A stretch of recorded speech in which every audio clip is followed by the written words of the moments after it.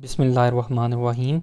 In this video, I will perform the analysis and optimization of milling machine parameters to minimize the surface roughness and maximize the material removal rate using statistical techniques ANOVA, Taguchi GRA relational analysis, Taguchi orthogonal arrays, and Taguchi signal to noise ratios. Initially, we will start with the images of the machine and the workpiece as well as the surface roughness tester. You can see the experiments have been performed on the Boxford machine whose origin is from the UK. Now, if we go further towards this, the image while we are performing the operation on this aluminium workpiece. So you can see it here in this image. We will hold the workpiece at this point. Further images of the surface roughness tester, we have noted RA value, RQ value, and RZ value. So the step one will be making the Taguchi orthogonal array.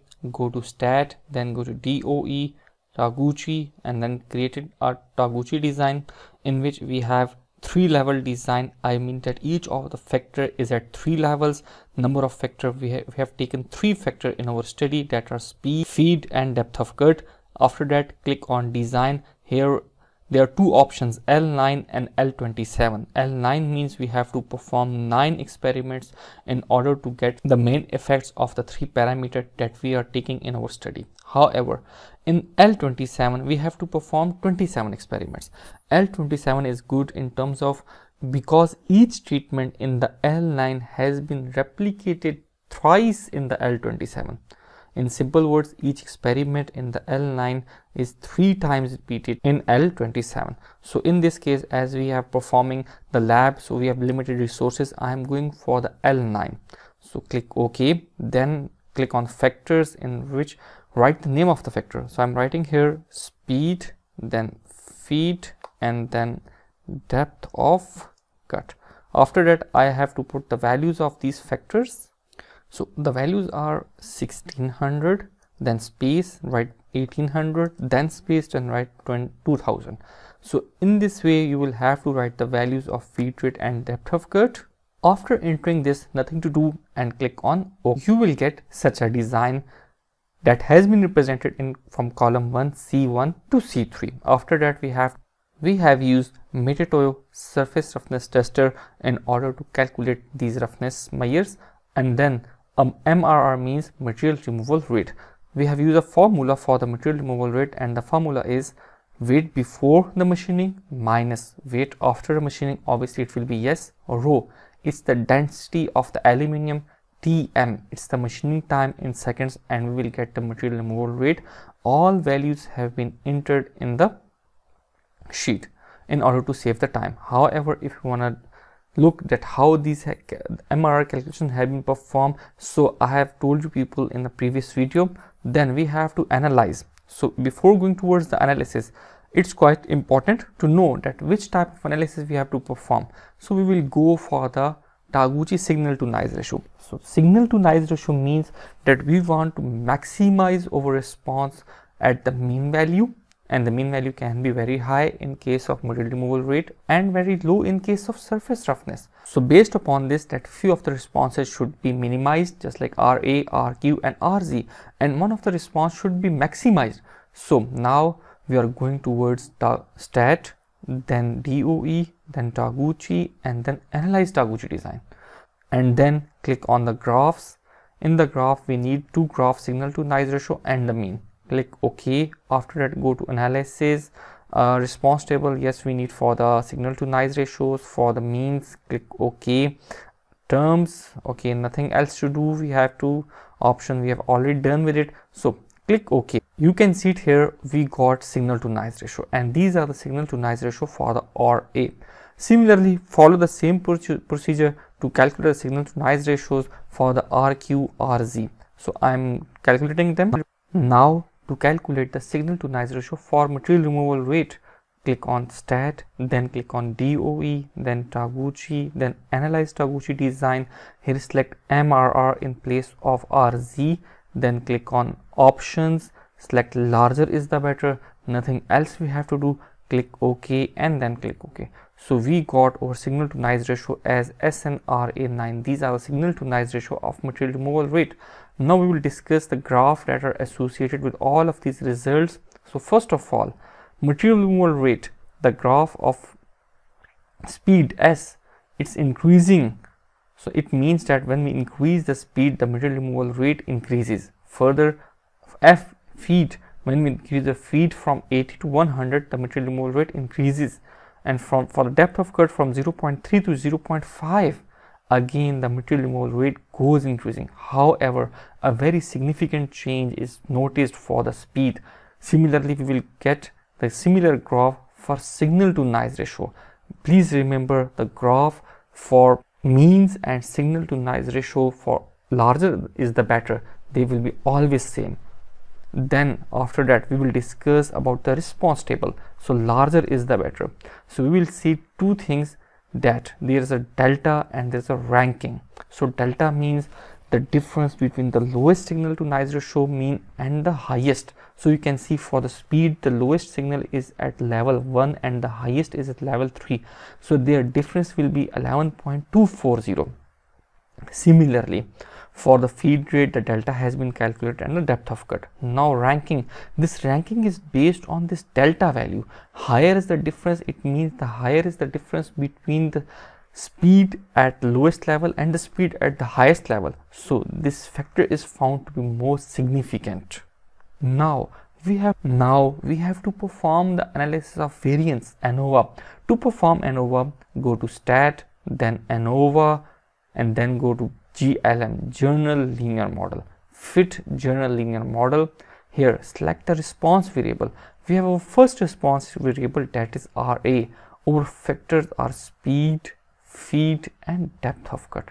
Now in the options, go on the model. Okay, it's each and everything is okay. Then go to option, we have nothing to do. Then go to graphs. Here select 4-in-1. These graphs are most important.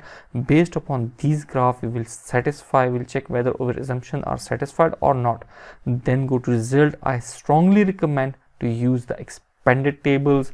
Then click OK and then OK. So now these results are most important, because whenever you're writing an article, the satisfaction of the assumptions is quite important. So first of all, come down and look at the graph. The graph, see, because we have too little data, only 9 experiments. So that's why you can see there is a lot of gap in the histogram, as well as the normal probability plot isn't so much good. However, we will assume that the data follows normal distribution from this first and third graph. Now from the second graph, you can see the number of points above this dashed line, above this and below this. You can see somehow they are same, because 3 above, 3 below, 3 above and 3 on this line. So it's okay, we can say that the variance is constant, and further there is no pattern is observed in the graph number 4. It means that our data haven't any problem of the multicollinearity, or you can say that the data is independent of each other. Now analysis of variance, ANOVA table. Before going towards it, we have discussed the model summary. The model summary explained that R square value is 33.11. It means that the variation in the response variable we have in this case is RA. So 33% variation in the RA has been explained by speed, feed and depth of cut. Further, in the ANOVA table, we have 2 degrees of freedom associated with each parameter, because we have 3 levels for each of the parameter, and when we do the computations. After that, we have sum of squares that have been calculated using the formula. Then percentage contribution, it's the most important thing. We will calculate this by dividing 434.4 divided by 4308. So we got that 10.08 percentage contribution is due to the speed factor. Then 17.61 percentage contribution due to the feed. How we will calculate it? 758.8 divided by 4308. Likewise, we have did the calculation for the depth of cut as well. After that, we come towards the p-value. So we can see here that the p-value of the speed is 0.869. that is greater than the significance level. We usually take 0.05 or 5%. So speed is found to have an insignificant effect on RA. Likewise, feed also has insignificant effect on RA, and the depth of cut is also insignificant. Now we talk about multiple objective optimization. Why we are doing it? Because we want to minimize our roughness profile, that is RA, RQ and RZ. Meanwhile, we want to maximize the material removal rate. However, such results are not possible with the Taguchi. That the Taguchi analysis will not optimize both of the response variable or all of the response variable with the different criteria simultaneously. Now we have to go towards some multiple objective optimization. I have selected GRA rational analysis for this purpose. The multiple objective optimization will be performed in the Excel. So here is S, speed, feed and depth of cut settings, RA, RQ and MRR values, then the associated signal to noise ratio. The next step is we have to the normalization, bring all these values in the interval of 0 to 1. So how? First of all, we will have to calculate the minimum and the maximum of this data for each column. I have also stated that for RA, RQ and RZ we have to use smaller the better, whereas for MRR we have to use larger the better. We have performed the normalization. So for smaller the better, formula for the normalization is maximum yi, this is the highest or largest value of the signal to noise ratio for a specific response variable, minus yiq, this is the individual value, I mean all these values that have been stated in the column, these are yiq. So this the signal to noise ratios, then maximum of the signal to noise ratio value and minimum of them. I have computed all of the minimum and maximum values for each of the response variable. Now when I click on 0.43, so you can see L20 minus L8, L20 you can see it here, this is minus 28.24 minus L8. The L8 is the first signal to noise ratio, that is equal to minus 33.17 divided by L20 minus L19, so maximum minus minimum. So in this way I have computed all of the values in the normalized range of 0 to 1, because you can see it here, the MRR values, they are positive, and then all of the values of the surface roughness, they are negative. Further, there is also a difference in the magnitude of the numerical value. After normalization, we have to compute the deviation sequence. For the deviation sequence, we need the maximum value. So you can see it here, the maximum value, they have been converted into 1, like here 1 and then 1, 1 and 1. So now I have used the formula maximum. You can see it here, maximum L24 to L32. Within this column, select the maximum value. So I got all of them 1. Now the next step is deviation sequence. In the deviation sequence, we have to subtract each of the normalized value from 1. So 1 minus 0.43, this will be equal to 0.57.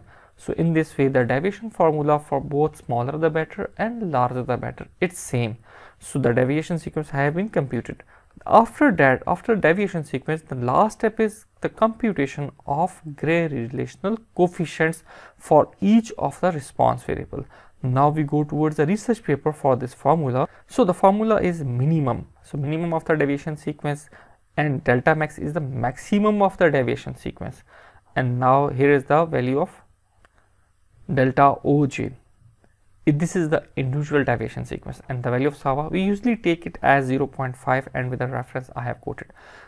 In order to view my read my research paper, this is my research paper, you can download from the Google Scholar.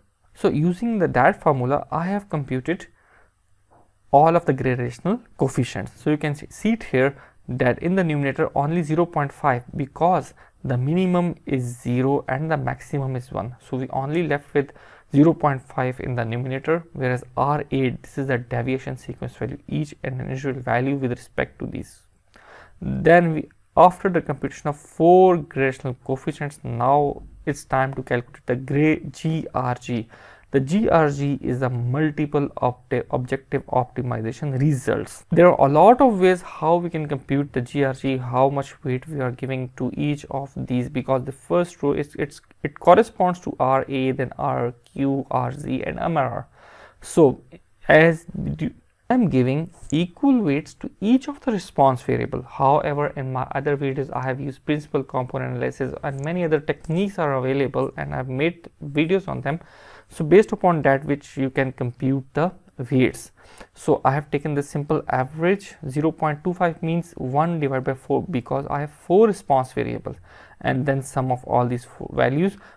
You can also simply take the command of average. However, this is as per the formulas. So the gradation grades have been computed. Now the treatment or the setting that contributes or that have achieved the highest GRG gradation grade will be our result. So we got our 8th experiment as the gradation grade, the highest one, 0.9357, and it ranked at first. How we can rank it? Using the command of rank, then V24, this is the first value, comma, from V24 to V32 the whole column, and it will be ranked. So in this way we have performed the multiple objective optimization. Now this is 0.939537. Now copy this column, Control C, go to the mini tab, and here paste it in column C12. Sorry, let me paste it individually. So I'm copying just only the results. Control C. Now I will paste it here. I write the title GRG, then so now compute again, go to stat, DOE, Taguchi, and then analyze Taguchi design. Here this time select GRG, and in the option select larger is the better because we want to maximize the GRG, and then click OK. So based upon these results, you can see it here that overall the feed is found to be have the highest effect, followed by speed and depth of cut. So what will be our optimal settings? The optimal settings are those where we have received or we have got the highest values. For example, you can see it here for speed, level 3 gives the highest value, and minus 3.63 is the highest among all of these three. Then associated value, the second one, minus 2.83, and you can see it in the mean, it is 0.7366, highest among all of three. Likewise in the depth of cut. So our multiple objective optimization results in the selection of third level of the speed, second level of the feed, and first level of the depth of cut. These three settings will result in the minimization or lowering the surface roughness profile, as well as simultaneously maximize the material removal rate. This video become too much long. However, I hope you got the knowledge that how we can perform such analysis in our master's and bachelor thesis, and as well as in the publication. Thanks for watching the video. Bye.